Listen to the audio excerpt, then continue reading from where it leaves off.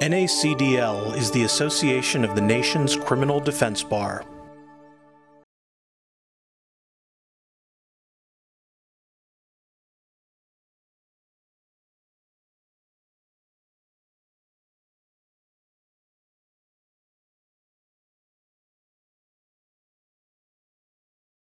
When we first had a conversation about whether we should do a stakeholder training and include everyone, part of me was concerned because we're so used to being locked into our adversarial roles and in an adversarial system.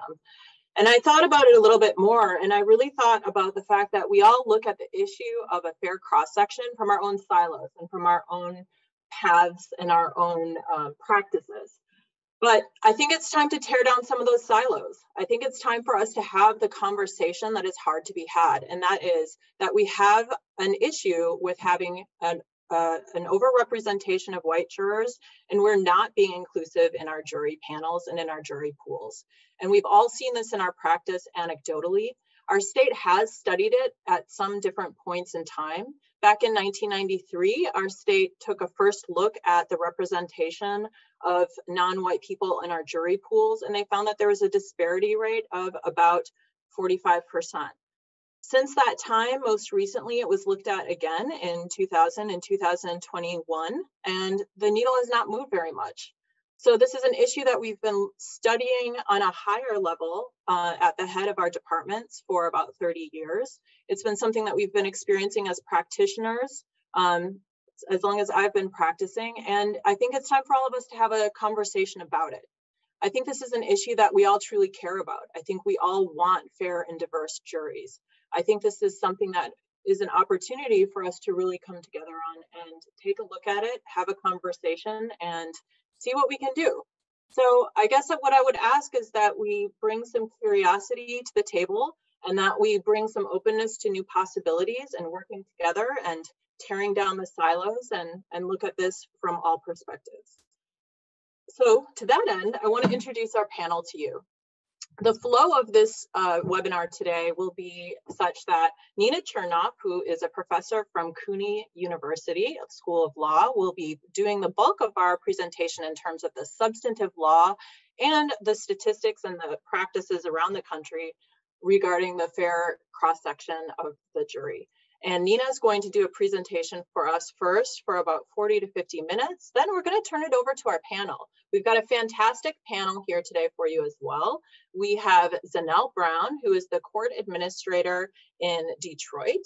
She is also an author and an attorney and brings her experience and has watched the evolution of the Detroit system come to change. So she will be speaking with us later on. We also have Danielle Viola, who is an attorney and a judge in Maricopa County, Arizona.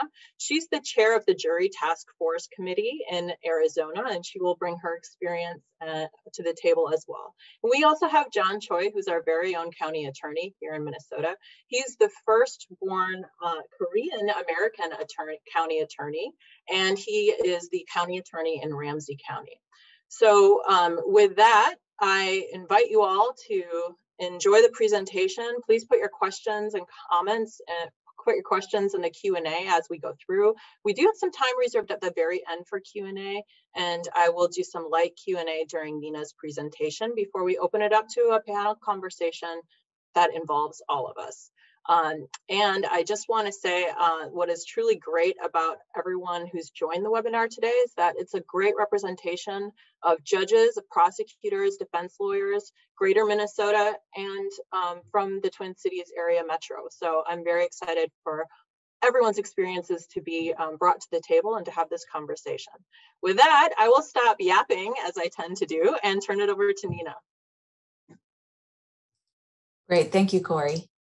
Well, I thank you so much to everyone who's attending this. It's wonderful to be together, even virtually, with so many people who are interested in and committed to jury diversity.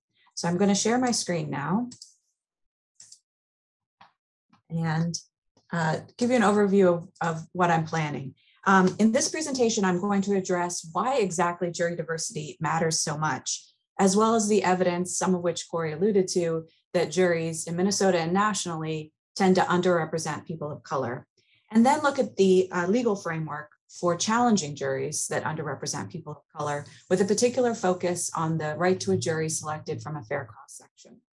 Then I'll describe some of the ways that the invisible or behind the scenes stages of jury selection can interfere with our ability to achieve that fair cross-section goal. And I'll close with some recommendations for the jury selection process in Minnesota. But in case you can't stay for the full presentation, or if that sounds like way more information about juries than you want to sign up for, I'll skip to the punchline, which is jury diversity is not an intractable problem. There are changes that states and courts can make that will increase diversity in their community. So let me start by asking a question, and there's a few different places today where I'm going to ask a question, ask you to respond in the chat, just as a way of connecting across the internet here. In your mind, what is the purpose in having juries decide cases? What are some of the values that are met or recognized when we have juries decide cases? I'm just going to pause for a moment and look in the chat.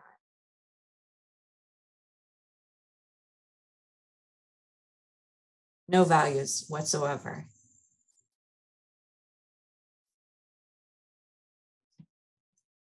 Great. Transparency.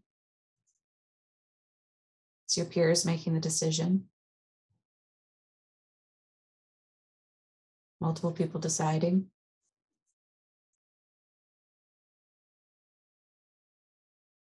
Group decision making. Great. Great. Yeah, it's the point that it reflects the community values. Maybe more objective decision making.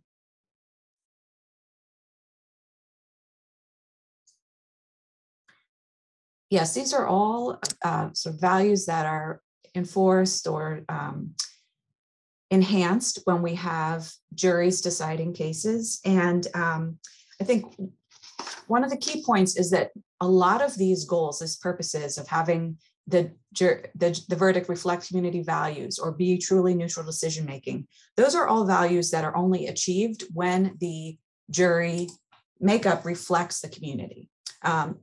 Because one of the important values in jury diversity is that it enhances public confidence in the verdicts that those juries reach, and therefore in the justice system as a whole. So that's one of the reasons that jury diversity matters so much. And one of the examples of this link between jury diversity and public confidence in the verdicts comes from a study of more than 300 jury eligible individuals.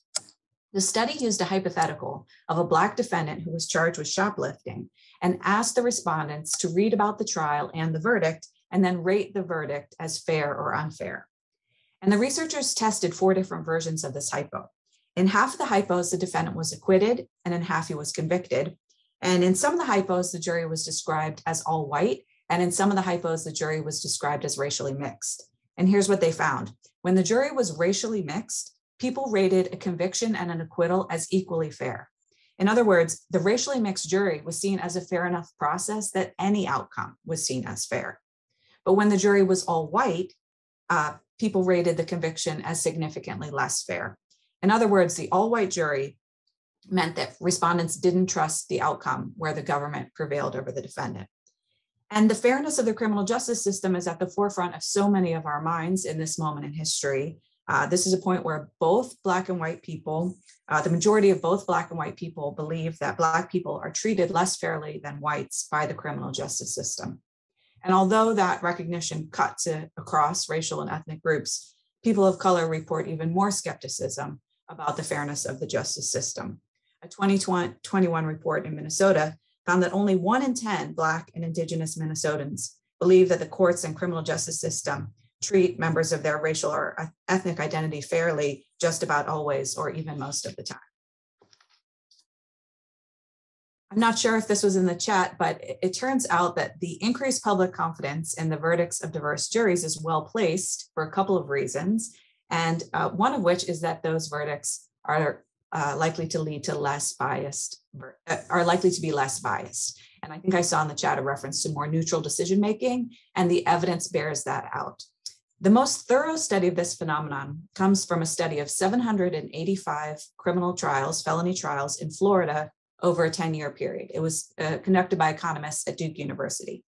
The study looked at juries that were drawn from an all-white veneer, that is an all-white group of about 27 people from which individual petit juries were selected, and compared their verdicts to juries that were selected from a veneer that included even just one Black person.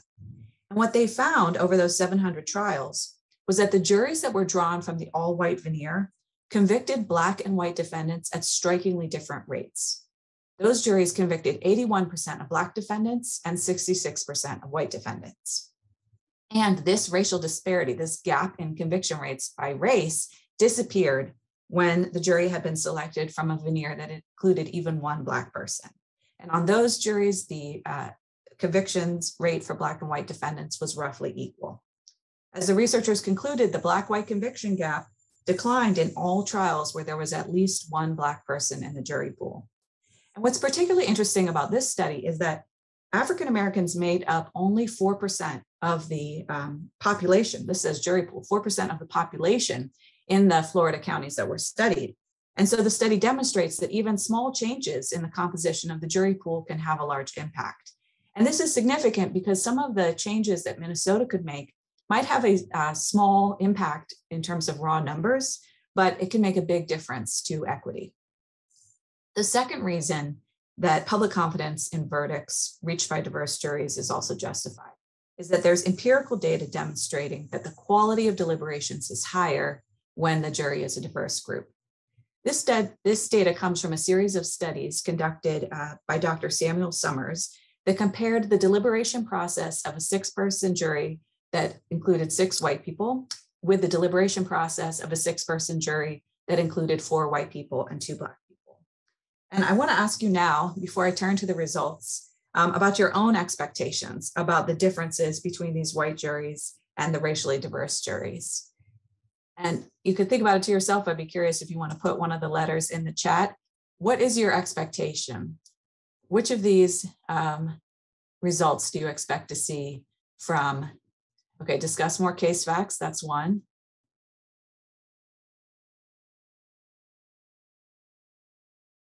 If we were in person, I could be making meaningful eye contact with you as we do this, but now I'm just going to wait.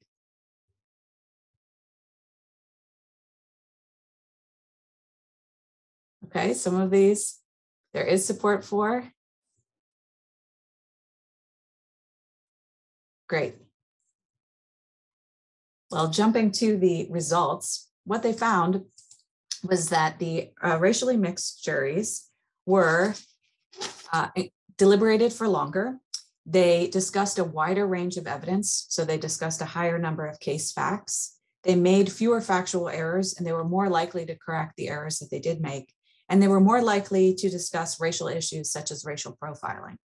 And what's particularly interesting is it was the behavior of white jurors that changed the most. And you can see in this chart, which compares the conduct of white jurors who were part of a diverse jury group and white jurors who were part of an all-white jury group. And you can see that the white jurors who were on diverse juries themselves raised more case facts, made fewer factual errors, and raised more race-related issues. For example, you can see that white jurors on diverse juries made about 4 factual errors as compared to white jurors on all white juries that made about 7 factual errors.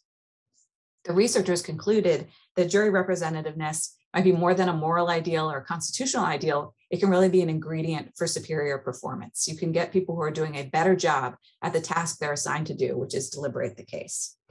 And I would assume that for folks in Minnesota, even if you didn't have these studies at your fingertips, that you wouldn't be surprised to hear that diverse juries produce better verdicts or that they increase public confidence in the system. I mean, for one thing, as early as 1993, the Minnesota Supreme Court Task Force on Racial Bias in the Judicial System reached a number of conclusions, including that the ethnic, racial, and sexual makeup of a jury affects the outcome of cases. And the point that echoes some of the observations in the chat that juries need to have people of color to really reflect the community if the jury's verdict is going to serve the purpose of reflecting the community's judgment. And of course, you were aware of the national reaction to the diverse jury selected for the Derek Chauvin case and how the diversity of that jury seemed to reassure many members of the public that there was going to be a fair trial. So the trouble is that even though the data and some of our own life experiences tell us that the system works better if juries are representative. Across the country, jury pools underrepresent people of color and overrepresent white people. And that mismatch is unfolding against the reality nationwide that people of color are disproportionately overrepresented in the pool of criminal defendants. So the most recent national data comes from an assessment of juries in the federal courts. And that assessment found that underrepresentation of the Latino and African-American populations is ubiquitous. In fact, 40% of African-American or Black people are not included in their community's federal jury pool. And 30% of Hispanic or Latinx people are not included in their community's federal jury pool. So what about Minnesota? What do we know? Well, we know that almost 30 years ago, the same Supreme Court task force found that people of color are overrepresented in the number of individuals arrested and prosecuted, as well as in the number of individuals who are victims. People of color waiting for justice or judgment abound, yet somehow people of color on the other side of the courtroom, in the jury box, are very hard to find. In fact, jury pools are rarely, if ever, representative of the racial composition of our communities. And I was curious to learn how accurate that feels to you today. In your opinion, how often do the juries in your jurisdiction reflect the diversity of that community? I'm just going to open the chat for myself.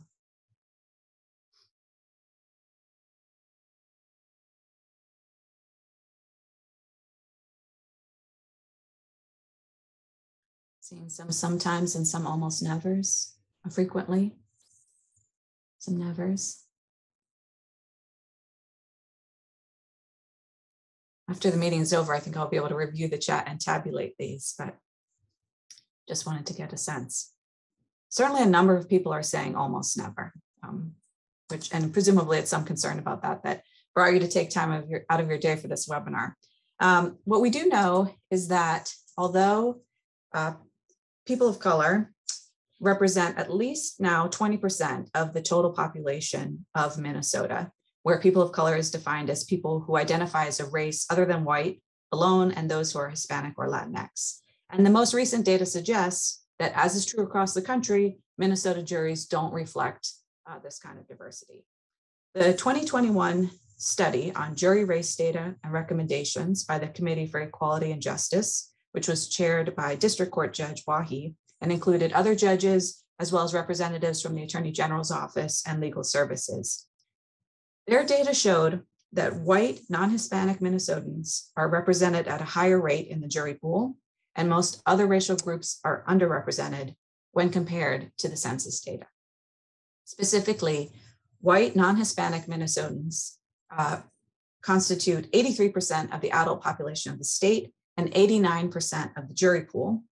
And Black or African-American residents make up 5.5% of the population, but 3.3% of the jury pool.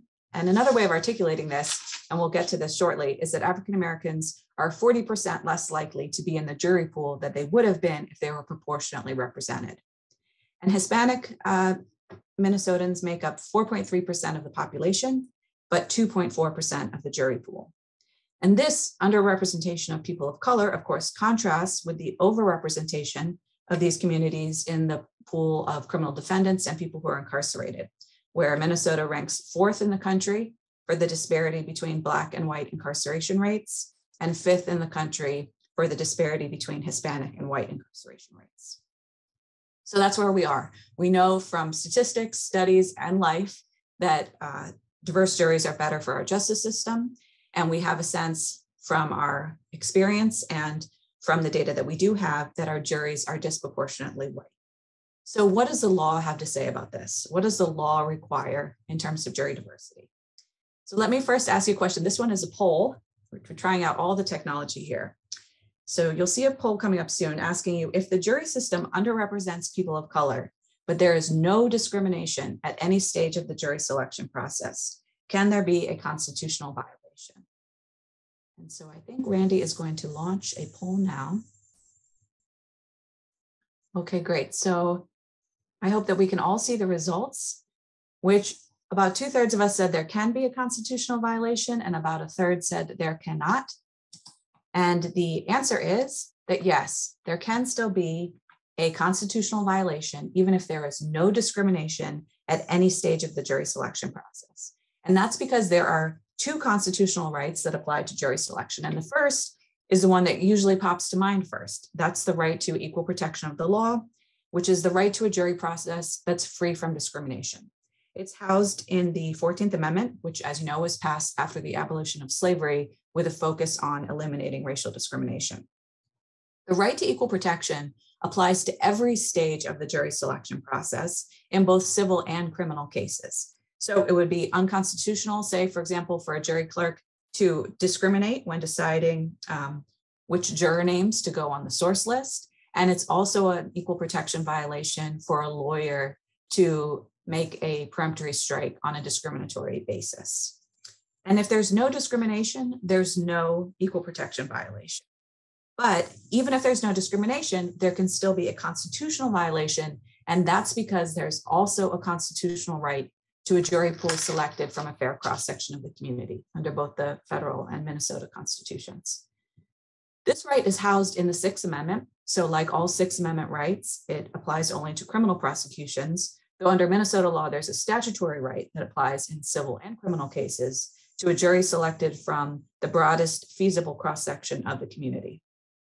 I want to highlight three aspects of the fair cross-section right that make it different, that distinguish it from the equal protection guarantee. So the first thing to note is that the fair cross-section right does not apply to all of the stages of jury selection. And I think that brings us to our second of three poll questions, which I want to ask you, and Randy, go ahead and launch the poll. Which stage of the jury selection process does not need to include a fair cross-section of the community? Okay, interesting. We have a bit of a spread. I think that everyone can see the poll results, but most people, 68%, correctly recognize that the one stage of the jury selection process that does not need to include a fair cross-section are the jurors on an individual jury. The fair cross-section right applies to all of the stages of jury selection before voir dire. So the fair cross-section right applies to the source list. It applies to the list of qualified jurors, the list of summons jurors, and the veneer. I'm not sure if that's the word you use in Minnesota, but by that I mean the pool of jurors who arrive at the courthouse on a given day prepared to go through the voir dire process. But the fair cross-section right doesn't apply to that voir dire process. So it doesn't apply to for-cause challenges, to peremptory strikes, or to the actual jury that hears that case.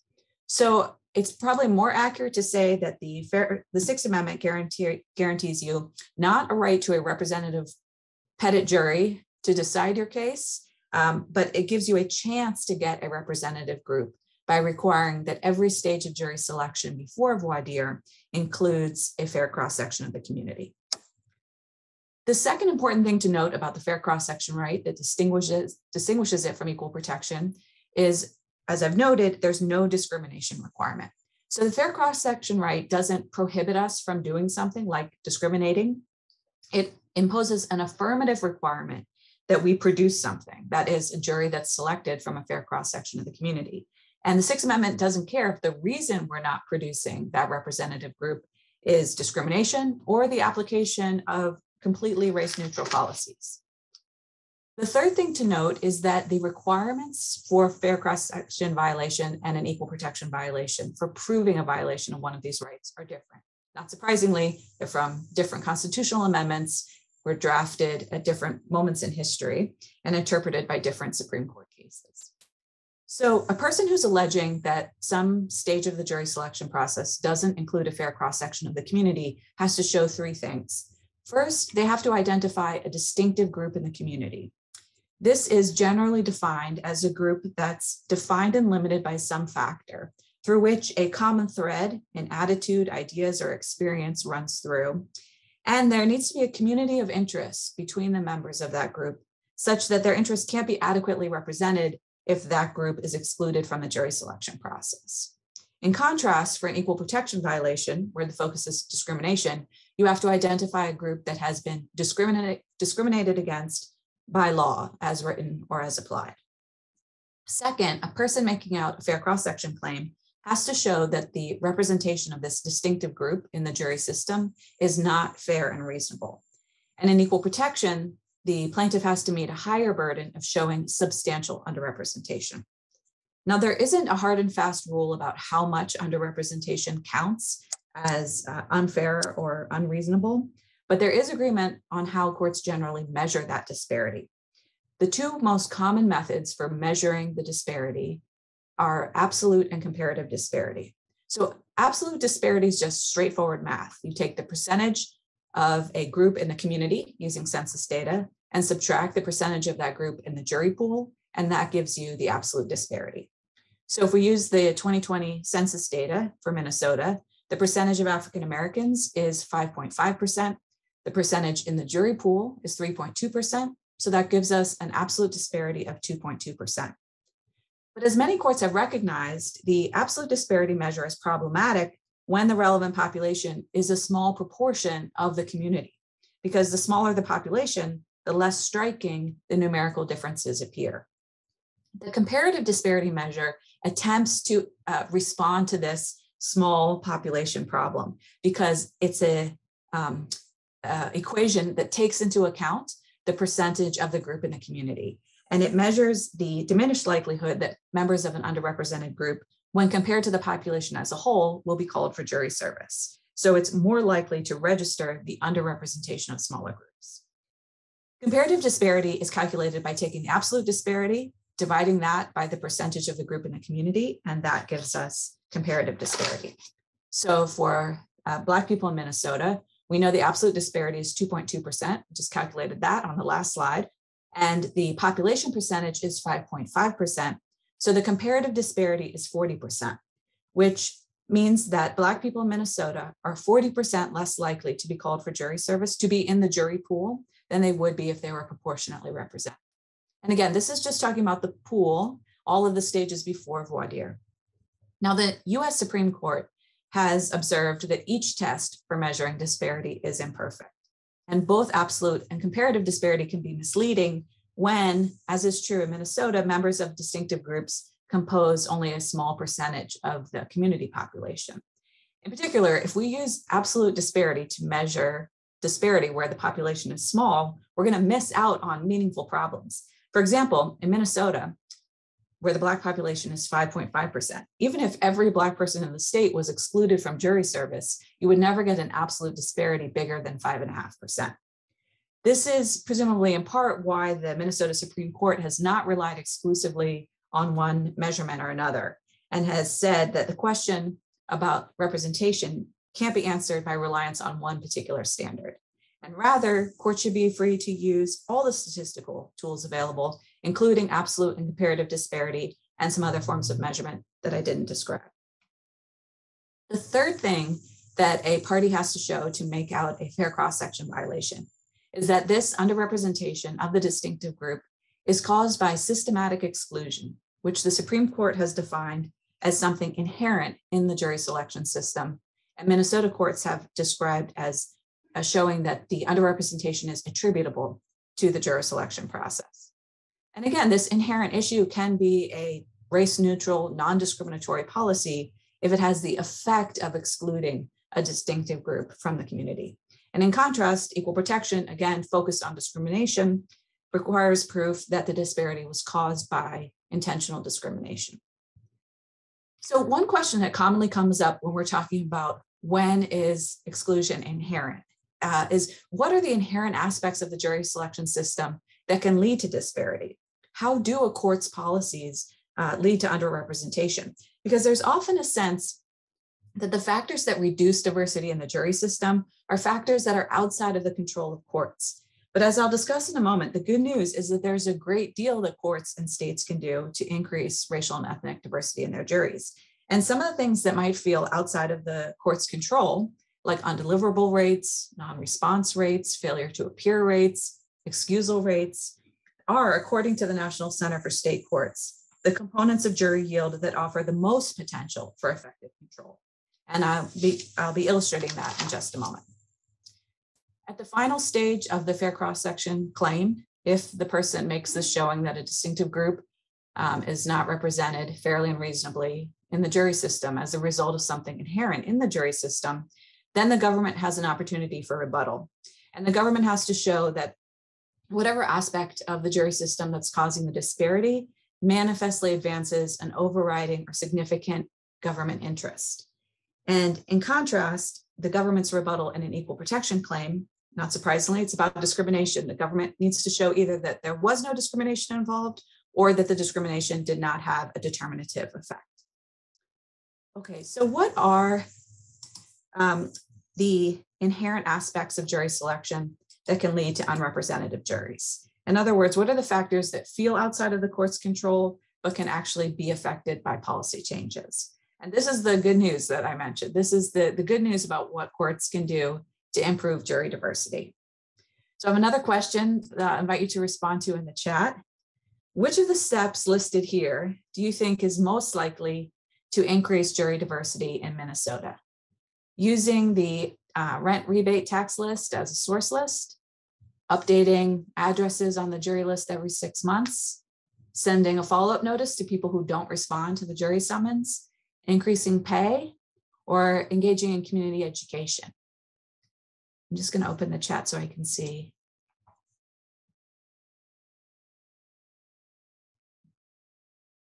Okay, I see a couple references to pay.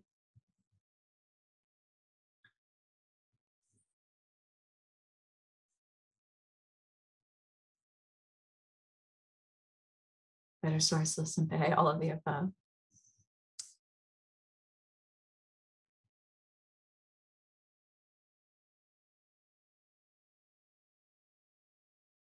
Great. It's not hopeless. That's my whole premise. It's full of hope because there is data to support there's data that will support the idea that making some of these changes can make change to jury diversity. So let me tell you about that now.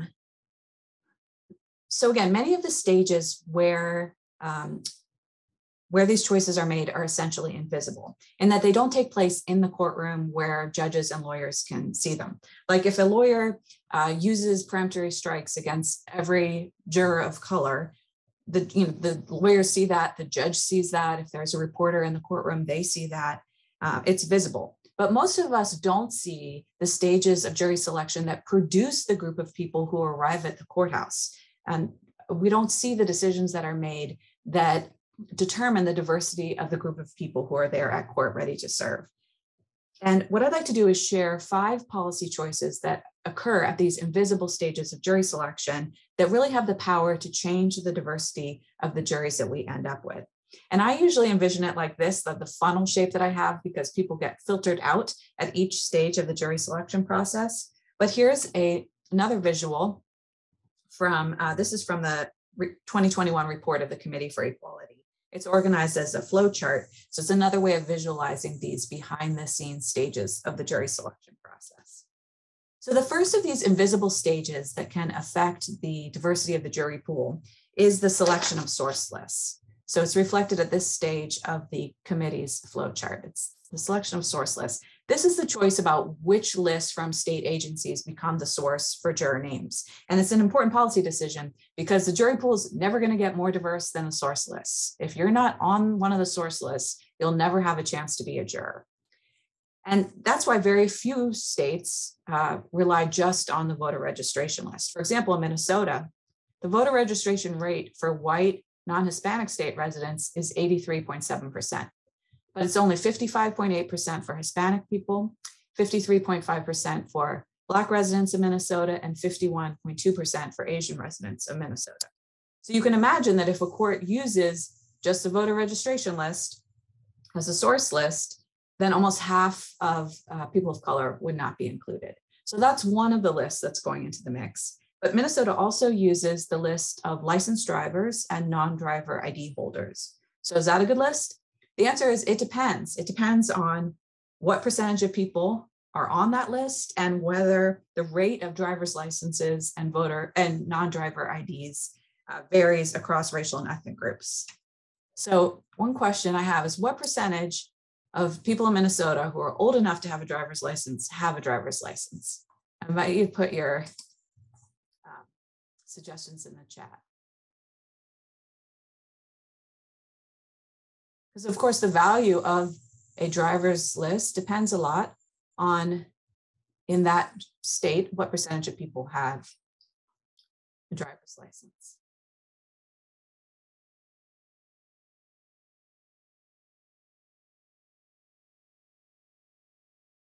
I'm seeing a range, but actually looks like people are on the money, because according to the 2019 data from the US Department of Transportation, 61% of Minnesotans who are old enough to drive have a driver's license.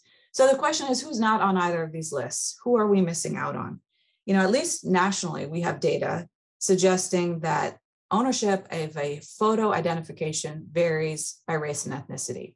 So nationally, the data suggests that only 5% of white people lack a photo ID, but that number is 13% for Black people and 10% for Hispanic or Latinx people.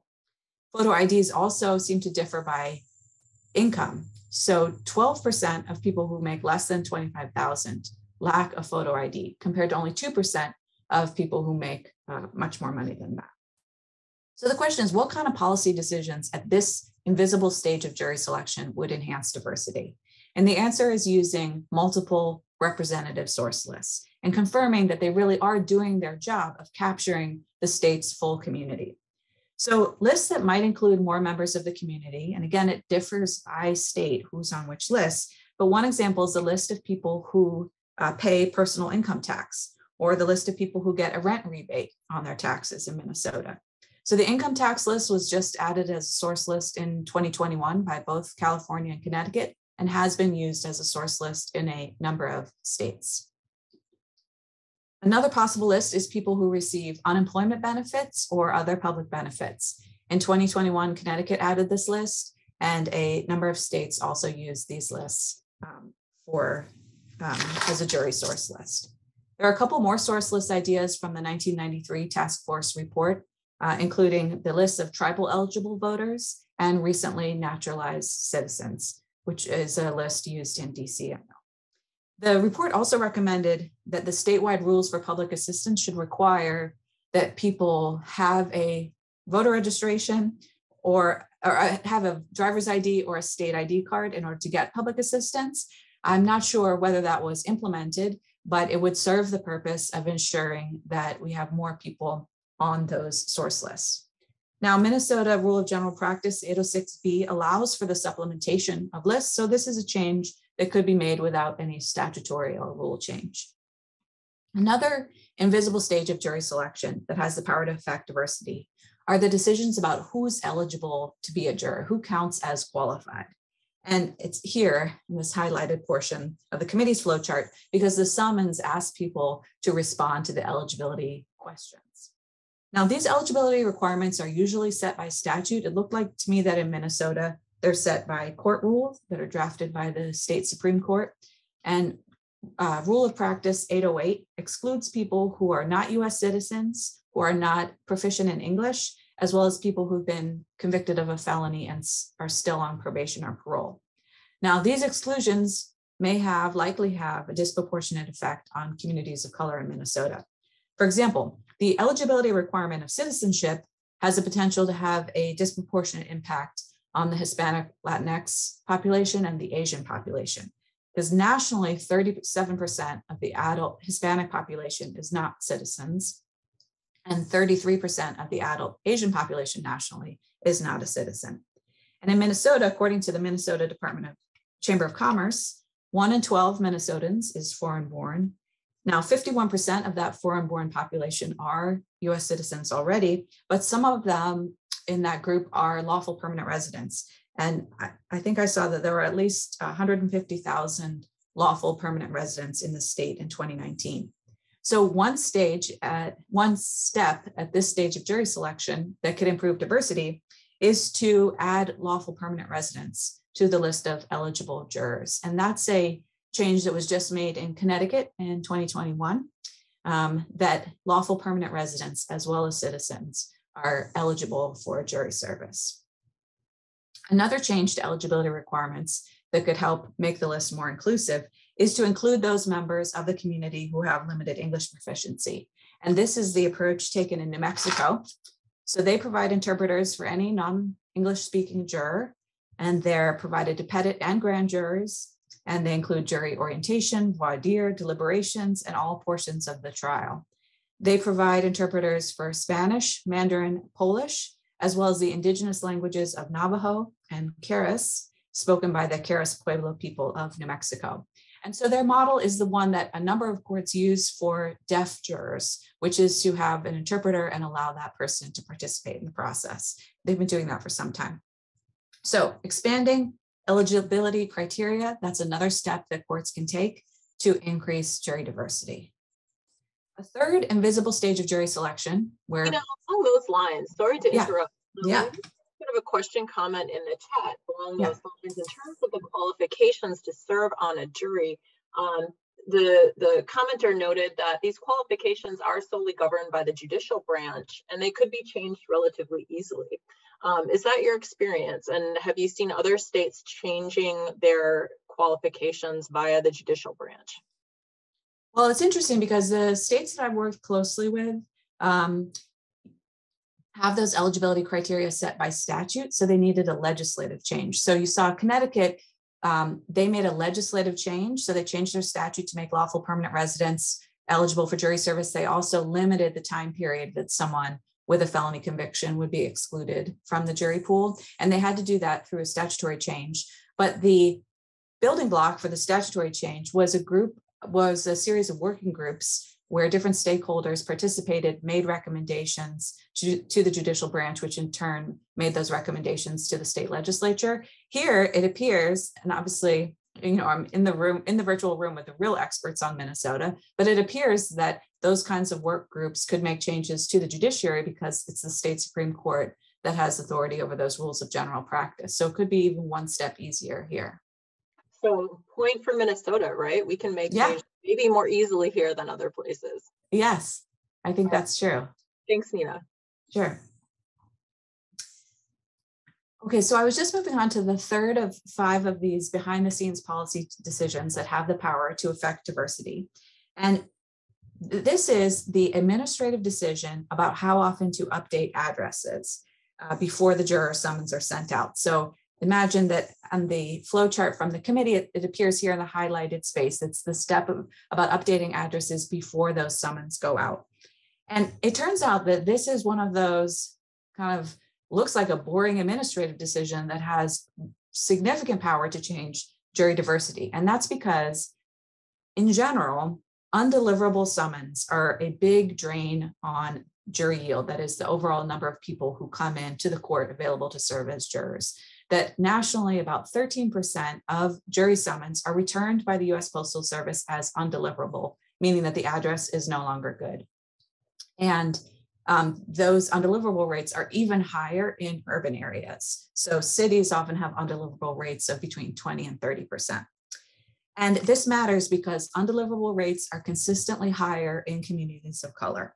This is in turn due to the relationship in our country between race and homeownership. So as you can see from this chart, nationally, homeownership varies by race and ethnicity, and that homeownership rates for white people are higher than for any other group. And in Minnesota, this is certainly true. The homeownership rate for white households in Minnesota is 76% and is only 40% for households of color. And within that group, Black home ownership rates in Minnesota are even lower at 23%. Okay, so how does that connect to mailing addresses? People who own their homes are less likely to move than people who rent. This chart illustrates that the percent of renters who move is always higher than the percent of owners who move, which means that people of color are more likely to move than white people. And in fact, the national mover rate for white households is lower than the mover rate for populations of color. So to tie this all together, when a jury office decides, and they have to decide whether to update the addresses every 2 years, update every year, every 6 months, the longer they wait, the more out-of-date addresses are going to be on the jury list. And those out-of-date addresses are more likely to belong to people of color. And so the jury diversity will be reduced as a result. For this reason, the 1993 report recommended that steps be taken to reach people who might not get to a jury summons due to frequent changes in residence. And this is something that a number of courts have addressed. So what's the answer? What steps can courts take? It's simply to update the addresses more frequently and to use source lists that have more up-to-date addresses. It's freshness of addresses is what we're going for, so that jury summons are more likely to reach the people to whom they're addressed. So the key here, again, it's not just how often does the jury office compile the source list. Minnesota, for example, compiles the source list every year. But if one of the source lists is the driver's license list, and you only have to update your driver's license every 4 years, the jury office might be receiving a bunch of stale addresses. And in contrast to a source list of, say, income tax or unemployment benefits that are more likely to have up-to-date addresses. Now, Minnesota compiles its list once a year, which is satisfies the American Bar Association's principles for juries and jury trials, which recommends that jurisdictions update their lists at least annually. But it could be helpful to have more frequent updates in urban areas or areas that have more residential turnover, particularly in a state like Minnesota, where 73% of the population lives in an urban area. And particularly, again, if the source lists themselves might have out-of-date addresses. And that's the recommendation of the National Center for State Courts, that courts that are located in states or metropolitan areas that have higher than average migration rates should consider updating their lists even more frequently, like semi-annually or quarterly. A fourth invisible stage of jury selection, or a policy decision at these invisible stages that affects diversity, is the policy decision about what to do when a jury summons is returned as undeliverable or when the recipient doesn't respond at all. So this is, I sort of picture it being here on this chart, because you've mailed out the summons, it's either returned by the Postal Service as undeliverable or you don't get a response at all. And as I mentioned, the problem of undeliverable jury summons is more significant in communities of color, again, because of the link between race and income in our country.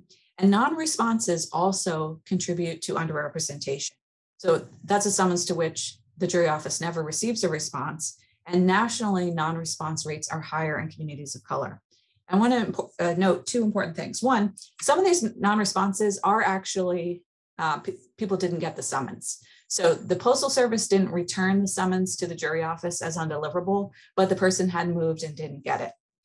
And the other important thing to note is that there's no evidence that response rates differ by race and ethnicity when we control for income. So there's no evidence that Black or Latinx people are less likely to respond to the jury summons, but people with less income are less likely to respond.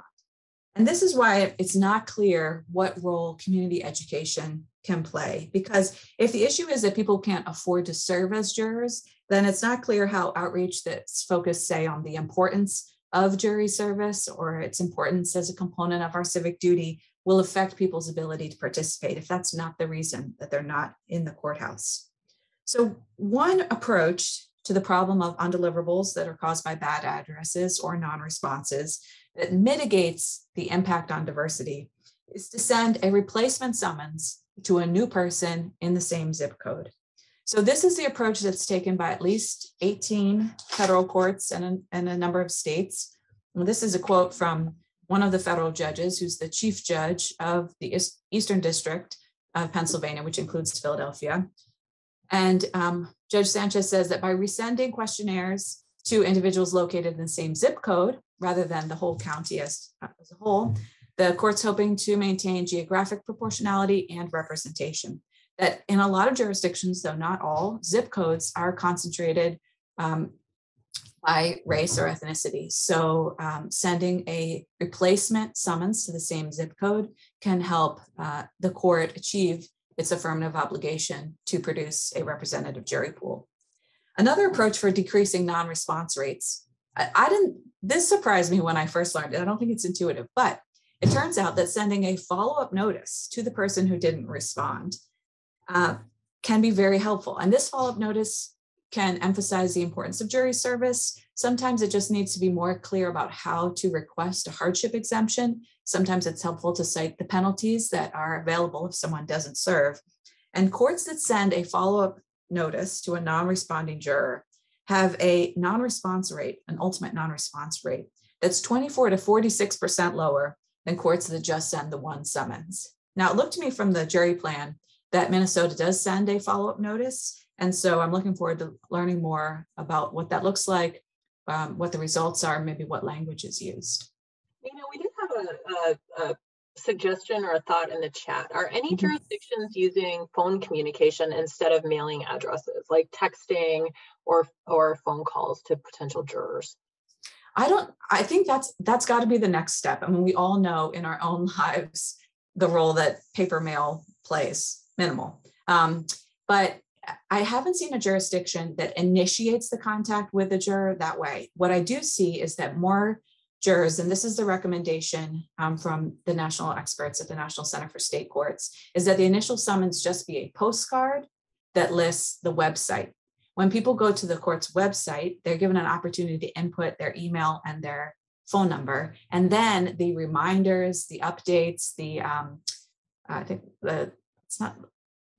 push notifications come through email and text. And so from that point onward, the jury office can communicate with the juror that way.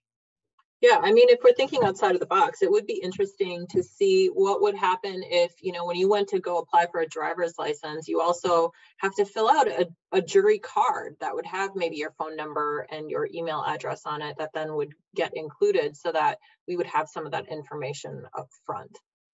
Yes, and I think that could be particularly interesting I'm curious if this is true across the board, if people are more likely to hold on to their phone numbers and email addresses than they are to their home addresses. I live in a city, so I know that's true for me. I've had the same phone number in the window of time that I've had 10 different addresses, mailing addresses. Yep. Okay, so I think that brings us, that's sort of the fourth step that courts could take, is to send a replacement summons to a new person in the same zip code when a summons is returned as undeliverable or when there's no response. And in terms of non-responses, it's helpful to add or continue, as the case might be, sending a follow-up notice. And it might be worth experimenting what language on the follow-up notice has the best rate of return. And I will note that anything that increases responses and increases the overall jury yield, that is the number of people who are serving as jurors, is correlated with an increase in jury diversity, but it also makes the jury system more efficient and cost effective. So when you get more people in return for the number of summons you sent out, that's usually a cost saving initiative. And the National Center for State Courts has shown that the cost in sending, say, follow-up notices is more than covered by the lower number of summonses that ultimately need to be sent out. All right, well, this brings me to the sort of fifth policy decision at these invisible stages of jury selection that can change the diversity of the group of people who come to court ready to serve. And this is in the invisible decision. This was one of the, I think, voted most popular in the chat, which is to change how much we pay people and how long we ask them to serve. So in the chart, this is essentially determining of the people to whom we send summonses, how many of them are going to show up as available jurors, because jury service obviously imposes an economic hardship. And this affects jury diversity because race and ethnicity are correlated with income in our country. So for example, in Minnesota, shows the poverty rate is significantly higher for Black, Hispanic, Indigenous, and Asian communities than it is for white communities in the state.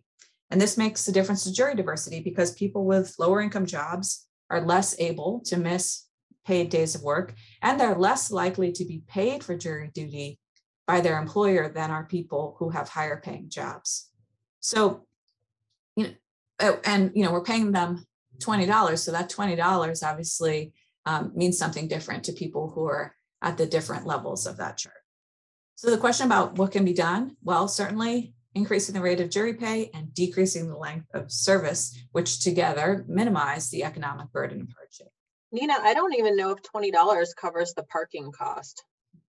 Yeah, well, I mean, it's interesting. This category of jury pay can be sort of, it's an umbrella that includes a few different things. So one is the actual rate of pay that the juror gets. One is the amount of time that they're asked to serve. But then there's also the question of to what extent the state covers the incidental costs of parking, transportation, meals in the area of the courthouse, childcare. And then there's another question, which is what demands does the state place on employers So a state can require an employer of a certain size to pay for jury service, or to, a state can choose to enforce or not enforce the laws on the books about penalties for employers who dock or fire their employees for serving as jurors. So there's sort of a lot of steps under this umbrella of how do we reduce the financial burden. But certainly if the pay doesn't cover the parking, that's probably a sign that's a good area to work on. Here's an example. This is an older example. This was El Paso, Texas. They increased their juror pay from $6 to $40 a day. I just want to say this was 20 years ago. So 20 years ago, they were giving $40. But the key is that public participation in jury service as a result jumped from 22% to 46% within 1 year. And eventually the show-up rate climbed to 60%. And a much more recent example is a pilot program that just passed in California.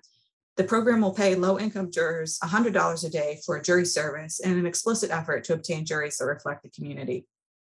And the Minnesota Supreme Court recognized that pay makes a difference to diversity because, as the court recognized, the financial hardship of serving on a jury is not equal. And it's different for people who work for small businesses, who are self-employed, who are low income, and have children. And if the state expects citizens to show up for jury service, some further effort to alleviate this concern may be necessary.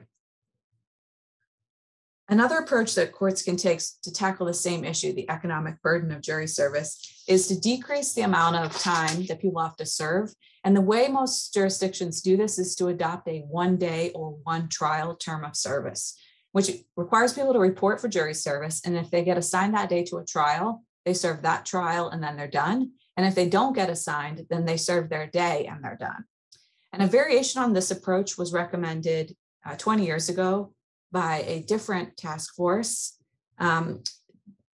The recommendation was for counties designated by the court to implement a pilot project, a sort of variation, a 2-day 1 trial term of jury service. And this was based in part on the advice of the jury expert who participated in the task force project, stating that nothing would be of greater significance in the effort for jury improvement than the adoption of reduced terms of service. So I'm curious to hear whether that pilot was implemented, what the results are, or how that feels as an idea for moving forward. Certainly shorter service and higher pay are recommendations of the national experts, specifically as a tool to reduce underrepresentation of people of color. So ABA principle 2C, and these ABA principles were endorsed by the National Association of State Court Judges, which includes the highest state court judge in each state. And principle 2C recommends the courts adopt the 1 day, 1 trial term of service, recognizing that reducing the term of jury service is essential to achieving a representative and inclusive jury. Similarly, the ABA recommends that, going to Corey's comment, the reasonable fee should at a minimum defer the costs associated with serving as a juror. And again, the comments recognize the link that excuses from jury service because of economic hardship reduce the representativeness of the jury. And similarly, the National Center for State Courts has recognized the relationship between the amount of juror fees and minority representation in the pool. And I would say that when thinking about what is the right amount of pay to provide to jurors, it's not very useful to think about, well, where do we rank in terms of other states? Because you can't tell someone, you can afford to serve as a juror because we pay more than Idaho. Instead, we have to think about juror pay in terms of what money is that juror missing out on in order to participate. So it's got to be linked more to at least state minimum wage, because the references to other states or other jurisdictions, where in most jurisdictions the pay is inadequate, won't be as helpful or won't have as meaningful of results. So increasing pay and decreasing the length of service is another step that courts can take that will increase jury diversity. So I want to end just by emphasizing the good news that there is a great deal that courts and states can do to increase jury diversity. And by summarizing in a single slide, the changes that I suggested for Minnesota, it's not an exhaustive list. And I really hope and expect that you'll have additional ideas and ideals. So the recommendations for achieving jury diversity in Minnesota include adding source lists that may be more representative, expanding eligibility requirements, so considering the inclusion of lawful permanent residents or people who could serve on juries if they had an interpreter. Third is updating the addresses on the jury lists more frequently, or using source lists like taxpayer lists that include addresses that are more likely to be accurate. Fourth, sending out replacement summons when summons are returned as undeliverable or when there's no response at all.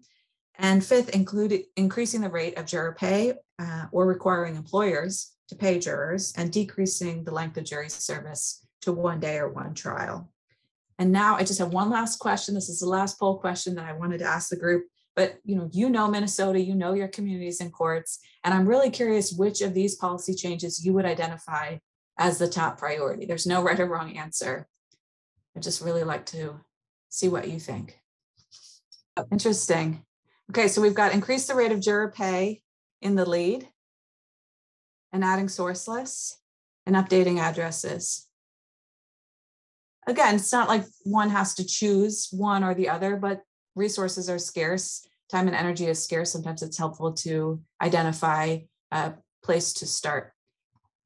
So I'm just going to minimize that and keep that. And I want to close with this quote from the Minnesota Supreme Court, which I think of as both an admonition and a promise, that we will not be satisfied until the reality and the perception of the underrepresentation of African Americans and other distinctive groups are eliminated.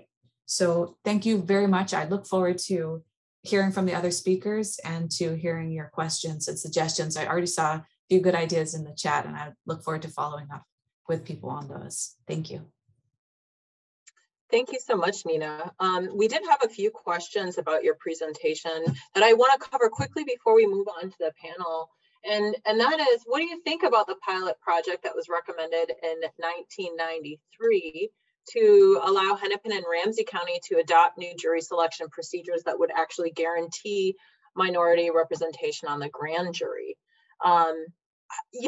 Honestly, I don't know that they ever, this predates me. So John, I don't know if you know or if our other panelists know, but I don't know that any of those pilot projects got off the ground. I haven't seen any.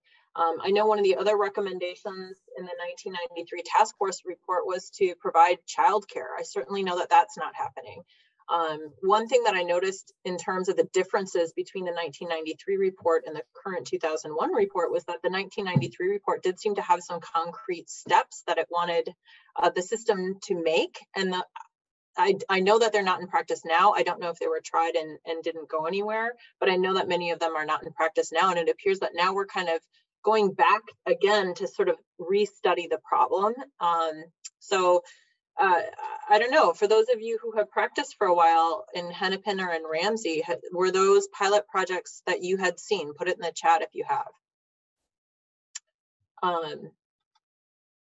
The other comments or questions that we had related to interpreters. How could those be used?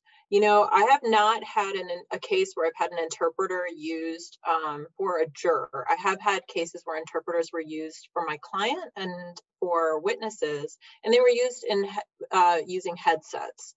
And so that was how that was accomplished throughout the trial. The interesting question that comes up that was raised by Anna was, well, what happens? Does the interpreter then go back into the jury room with the juror? I would assume that would be yes. Have any of the panelists experienced that? Or Nina, is that something that you've seen put into practice in other states? And again, if you guys have experienced it in the chat in your practice, pop it in the chat. I'd love to know what your experience is. We've got one. Yes, that is what happens with ASL interpreters in Minnesota. So yep, they go back into the jury room. It looks like that is the current practice. And I see head nods from Judge Viola as well. Another question that came through the chat that maybe we can ask quickly of Nina before you go is, why are we not implementing procedures that could guarantee a racially diverse veneer and jury? Specifically, why can't we redraw from the responding summons pool if there are non-white jurors initially drawn? So is it possible our places drawing just larger panels to begin with and then bringing in more diverse people into a particular courtroom? Has anyone experienced that? I'm not seeing anything. I will tell you, I had a case in Scott County recently where I did file a motion for a representative jury, and it seemed like the judge was bringing in more jurors than typical because of maybe that. It was also a first degree case, so it could have been that as well. But yeah, I don't see anything prohibiting courts from bringing in more jurors than they typically would. I don't think there's any obstacle to that. I think in general, you have these competing and kind of inconsistent vibes of the constitutional amendments. So the Sixth Amendment allows us to recognize that in the aggregate, different groups have different life experiences. That means they have different perspectives that they're bringing to the table. And that's why it's such a huge loss if we don't have people from those groups in the jury system. On the other hand, the Equal Protection Clause tells us that when it comes down to individuals, don't want to make assumptions that this potential Black juror is going to have a particular perspective. And because those two drives are a little bit inconsistent, recognizing that in the aggregate, race and ethnicity make a difference, and then being unwilling to recognize or impose that as a prediction about an individual puts those two amendments in tension, which I think is why the Supreme Court at least ended with a conclusion that will require fair cross-section for every stage except the individual jury. What we do know is that the data suggests that it's really those invisible stages and that determine who walks in the courthouse that ultimately changes who sits on juries. That although the peremptory strike piece can make a difference, it can't serve to exclude all people of color if there are enough people of color in the room in the first place. And so I think one of the pieces that I'll highlight and just close out with this thought that a lot of times the attention is on the role of peremptory strikes, but the few studies that have looked at this, and I think this was reflected a little bit in the 2021 report for Minnesota, is that the biggest drop in representation is coming from the community to who shows up at court. It's not coming from who shows up at court to who ends up on the jury. Thank you. So I want to move on to our panelists now at this time. And I would like to hear from each of you sort of, what do you view your role both personally and professionally as? Why is this work important to you? And what is your role and what is your responsibility in your professional role? And Ms. Brown, I'll start with you.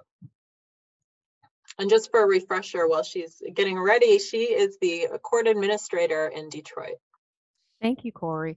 So personally, it's important to me because being a woman of color, being part of the judicial system, I want to make sure that people feel like they are getting a fair trial, that the public sees that the process works, justice works, and have confidence in that system.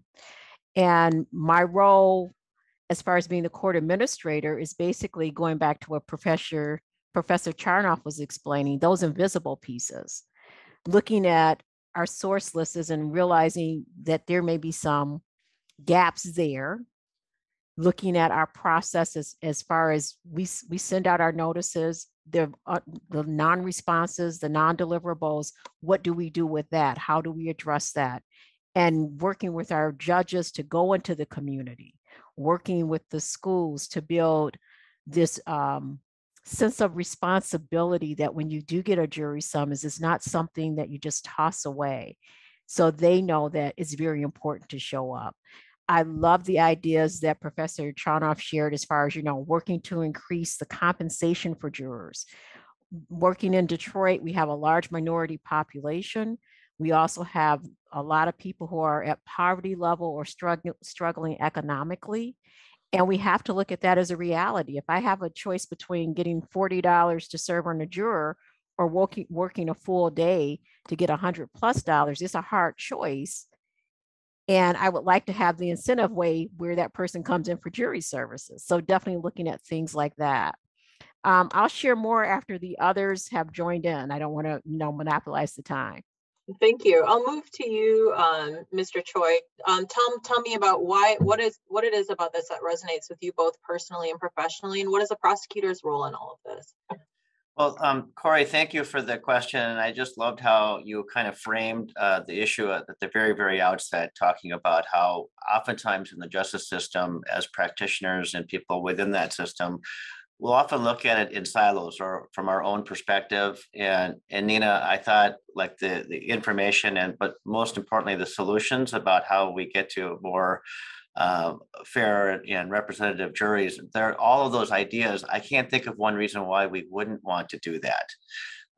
Or try to implement and try to make those changes. And so for me, the issue is that we need to do this, because to the extent that we don't, we have issues with our legitimacy and trust with our justice system. And I love the fact that, because I was going to really touch on this, but I think it was brought out throughout the presentation that Nina gave, but you went back and forth to 1993, right? That was written a long time ago. And I think in many ways in this country and in our justice system, because for a number of reasons, we have this pattern that we have where people will raise these issues, but nothing ever changes. And I will call out that the reason why it never changes is that it's because the people that are calling out the change oftentimes are not the people that are in power. And so I think we need to have a sense of urgency. I believe that the solutions are actually found not so much in the adversarial system. I don't mean to diminish the work that happens amongst practitioners every day, but we're not going to find the answer or the solutions through the adversarial process. It will actually be through collaboration and working together and recognizing what we can agree on. And then also to recognize this fundamental point that we don't do enough in the justice system is to recognize that our solutions and our answers and a lot of the ideas that Nina is talking about, they originate and generate from our community. And when I say community, I mean everybody. And oftentimes the way that the pattern that works out in communities across America is that oftentimes the communities that aren't represented are not the ones that are at the table. So that's the work that we've been trying to do in Ramsey County, to think about things in a different way. And I would just also point out, because I have this opportunity to do it too, I think too, that, you know, to the extent that we're talking about criminal law cases or how we process all of that, it's baked into our DNA and then also into our Constitution and the Sixth Amendment.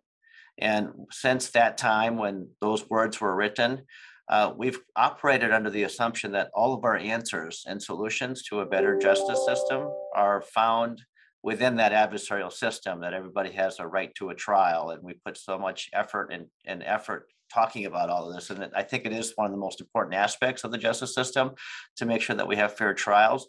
But I just want to call out the fact that it's only about, it's less than 5% in many jurisdictions, it's less than 2% of what we actually do. And there's a lot of other work that needs to be done to improve the quality of justice for everybody. Thank you, John. I'm going to move now to Judge Viola. Tell me, from the perspective of a seated judge, what is your role and why does this speak to you both professionally and personally? Thank you, Corey. First, I want to echo Zanel and John's statements, because I think what they presented is absolutely correct in terms of perception. From my perspective, playing a role in the process is why it's important to me, because if I am personally involved in someone's trial, I'm overseeing jury selection, I'm involved with the jury returning a verdict, I want to make sure that what I'm doing is consistent with what needs to happen in that process to make it fair. And I want to make sure that my life's work, personally, you asked about personal reasons, my life's work has a value and that it's meaningful. And in order for that to be true, I have to adhere to the constitutional requirements that have already been addressed, but also to make sure that the perception, and I think a lot of this is about perception for the public, that the perception is that we have a system that is fair and a system that's worth preserving and worth protecting. And the way that we do that is by implementing some of the things that have been talked about.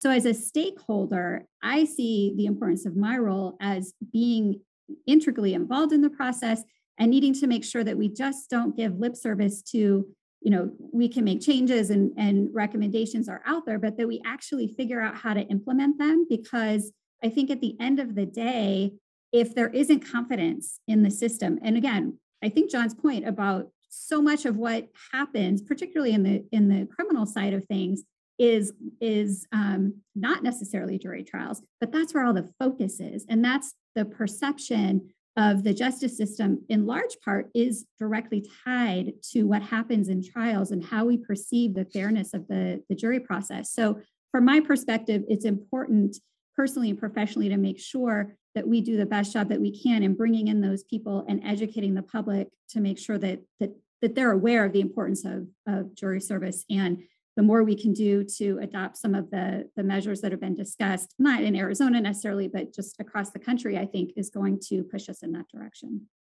Thank you. I want to talk a little bit about some of the changes that you all have seen in your communities. And Ms. Brown, I'll circle back with you. You started to touch a little bit on the community piece of really how your organization engaged the community and made some deliberate attempts to engage the community. I also would like to hear about, I believe that you also saturate certain zip codes or go back to certain zip codes more frequently. And I'd like to hear about both of those pieces. Definitely. Our judges have made a commitment to go out into the community, to talk to the very civic groups that are there, to talk to the very ethnic, racial organizations within the community, to show the importance of them showing up for jury duty. We've also used like our social media, we use TV media.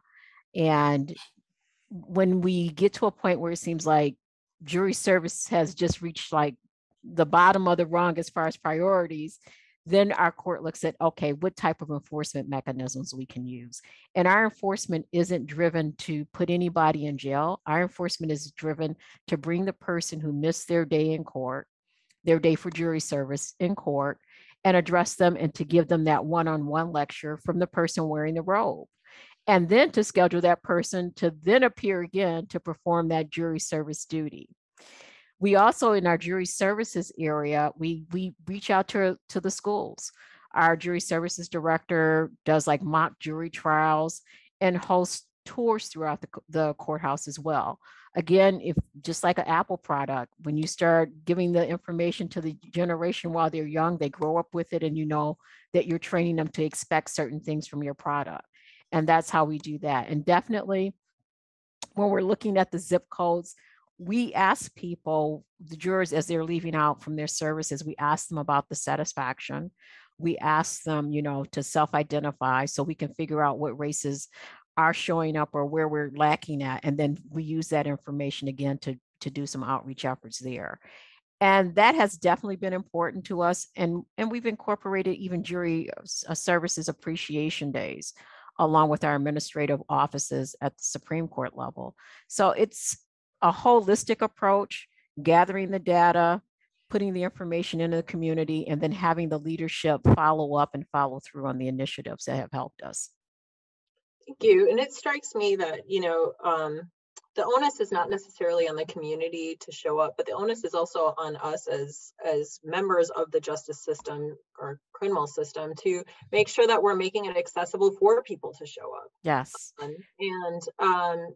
Judge Viola, I think I would circle back to you because I know that you were on a task force that came up with some concrete recommendations for change in your jurisdiction, and I'd be curious to hear about what those were. Sure, and let me just correct the record. I'd love to take the promotion to being on the task force. I served on a local task force for our Maricopa County Superior Court, but we did have a statewide task force that was chaired by one of my colleagues, and that's where the recommendations came from. So just to clarify, I don't want to take on the role there. But having said that, as part of our Supreme Court strategic plan from our Chief Justice, the Chief Justice does have one of his points in the plan is promoting public trust and confidence. And in an effort to fulfill that strategy toward doing that, the Chief Justice did create a task force on jury data collection practices and procedures. And that task force made recommendations on data collection, source lists, et cetera.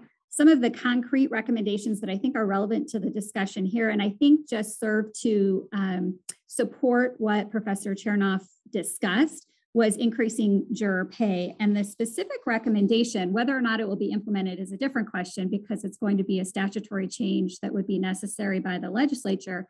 But at least from the task force recommendation, it was to increase the daily rate of pay to a rate equal to 4 times minimum wage, which would be approximately $49 or $50 per day.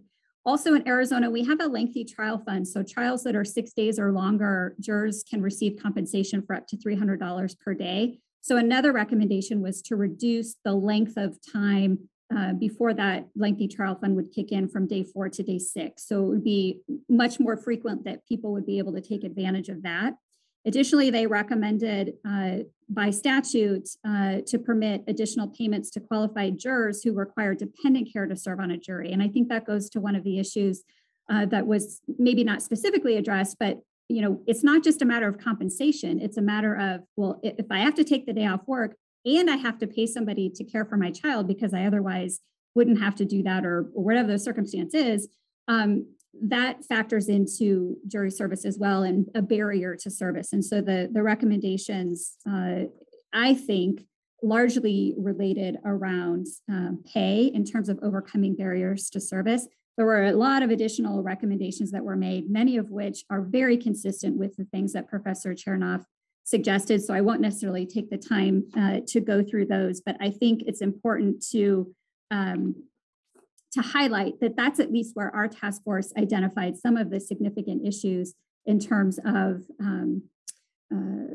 barriers to service related to pay. And just one last point I'll make, they made an interesting recommendation, which was legislation to allow working jurors to receive compensation from their qualified employers for day 1 through day 3 of jury service, and then the employers would receive a tax credit. So it was a sort of a different approach that wasn't specifically mentioned in the presentation that I thought might go to what you're talking about.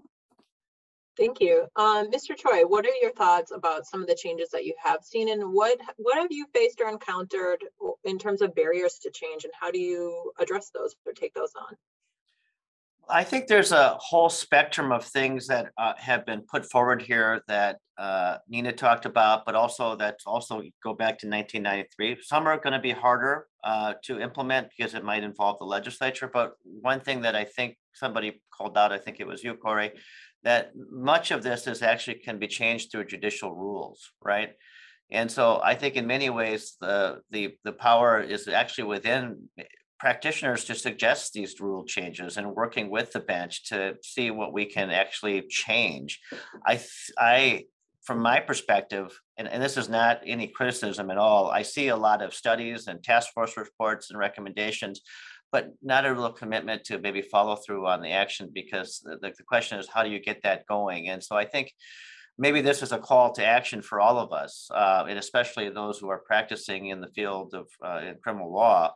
But when the prosecutor and the public defender can agree on something, oftentimes that does occur. And if we can engage judges on that, I think a lot can change. And so maybe that's where we need to actually start, instead of having all these. I know there's a study that's going on by the courts now, but at the end of the day, if we really want these things to change, we actually have to work on them. And so I certainly would look forward to and actually be open to the opportunity to do that with local justice leaders here in Ramsey County to start that conversation. And it can only start unless somebody says, let's start working on the things that we can get done now, and then work on a longer term strategy around the ones that might be a little bit harder, but might be more effective, like the jury pay, I think could actually make a huge difference. But to get that done, you'd have to probably go to the legislature and get an appropriation.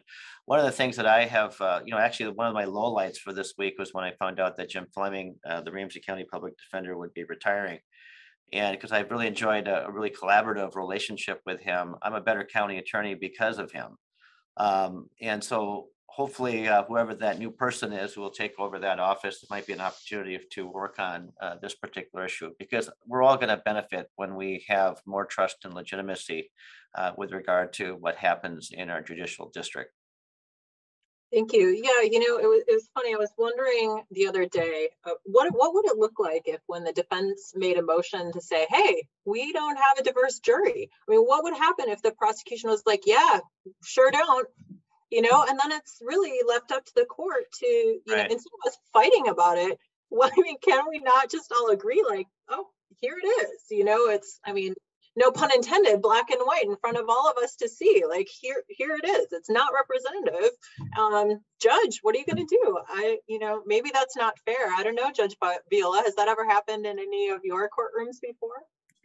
It's not happened to me personally, and I don't know that I've had or heard anecdotally that it's happened to any of my colleagues. But I think to that point, one of the things that we saw happen in Arizona, I think that speaks to what may be the ultimate result, is that our Supreme Court ultimately abolished peremptory strikes effective January 1 of this year. And while that doesn't address who comes in the door, I think it serves to recognize what was happening in our jury trials and what was happening in the courtroom when peremptory strikes were being used in ways that perhaps were not the way that they were envisioned. And so I do think that there are results that can happen when that is raised. That was a rule petition that was proposed by two of our appellate court judges that was ultimately adopted by rule change by the Supreme Court. But I think it's an important question. I don't have a real life experience with it in terms of an answer, but I do think that what we've seen here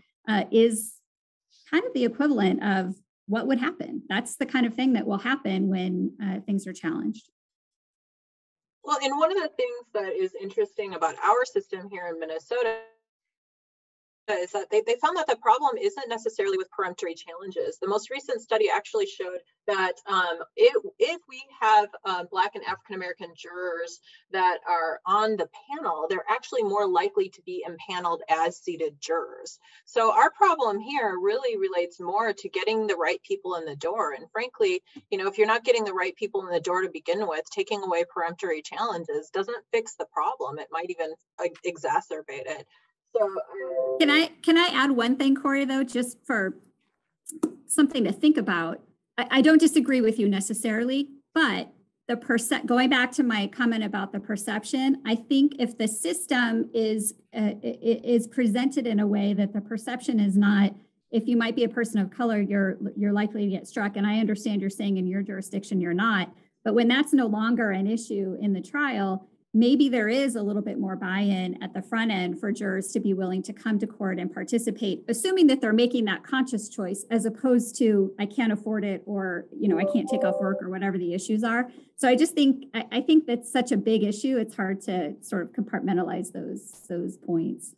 Mm-hmm. I would just add, Corey, I just want to jump in to say a quick point that I think some of those benefits about showing people the extent to which we're seeking to include them in the process can also happen when we publicize the efforts we make to these behind the scenes changes. So when we talk to people, share publicly why we're expanding the source list, or we explain why we're asking people for race and ethnicity data on the qualification forms, all this can be publicized as another way of communicating, separate from the peremptory strike piece about we want you here, you belong, and you're welcome, and you'll be included. Yeah, and I think that goes to the broader conversation of, yes, how are we being welcoming as a community? How are we keeping people out of being involved, and how are we bringing people in to being involved? To Mr. Choi's point earlier, who's got a seat at the table at all of these conversations? I know that many of these conversations are taking place on different levels, but I did not see a lot of community organizations at the seat of the tables at some of these studies that Minnesota has done. So I think that there's an opportunity to reach out to organizations like Ujamaa or Better Futures, or all of our different community organizations, Neighborhood House, that are really doing work in our communities and making sure that they're here while we're talking structurally about what changes to make. I see that we are starting to run out of time. I want to make sure that we hit a couple of these questions. We did have a comment again about that 1993 pilot project that was in Ramsey and Hennepin County. They didn't ever get off the ground, and they said it was apparently due to vague equal protection concerns. So curious about what your thoughts were on that, Nina. I want to answer, but I also see Monica looking at me. Monica, I don't want to get too you can answer, Nina. I'm not looking at you. I'm just present. I'm just hovering. I think it's hard to answer a question like that in a short amount of time, because it's a kind of thorny issue. And I do think that certain times sort of fears about violating equal protection keep us from making small changes that actually don't threaten equal protection concerns while meeting and satisfying fair cross-section goals. I would say that one of the best judicial opinions I ever read was the special concurrence by Justice Page in the 1997 case, Hennepin County versus Perry, where Justice Page tackled that exact question, the need to have that sort of affirmative jury selection, and did a better job than I could ever hope to for describing why that might be an important, worthwhile approach. So I'll type that link into the chat, and that'll be my response. I would also add that it is a conversation that I think that our society and community is ready for, because what Justice Page said in that concurrence and what he's advocated throughout his judicial career is starting to emerge. And really, it's a distinction of how we think about justice and how we think about equality versus equity, and understanding what the difference is. And that's what that concurring opinion actually calls out. And I do believe that as we have evolved as a society, we are ready for that conversation. We should have it. Thank you. I just wanted to announce to everybody what the CLE code is for today. We were approved for 1.5 elimination of bias credits. That CLE code is 439753. It is 439753. And you know what? I'm just going to pop it in the chat very quickly here for everyone. So I put it in the chat for all of you. I want to thank all of our panelists. I want to thank all of the people that showed up.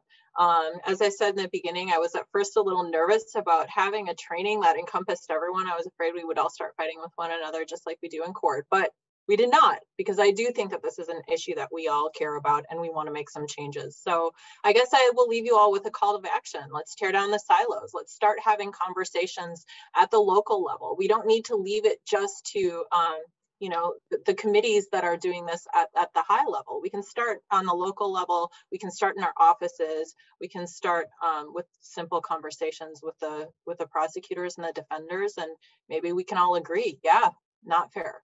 So thank you, everyone. And with that, I will see y'all back in court.